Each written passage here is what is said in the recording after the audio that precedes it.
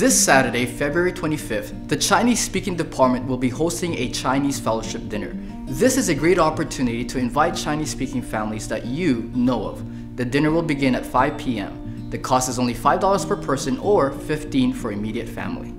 This Friday, teenagers and college students from all over the Bay Area will come together on our campus for our weekly group fellowships. These meetings are designed to learn practical truths from God's Word for everyday struggles and situations. In addition, these evenings always include exciting games, delicious food, and encouraging Christ-like friendships and fellowship from other Christian students. If you are a teenager or a college student, join us this Friday at 7 p.m. Our passion for God oftentimes tends to grow cold and lifeless.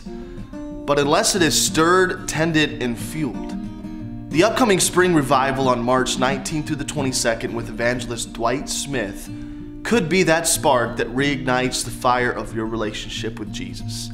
Prepare your heart, clear your schedule, and be part of these recharging services.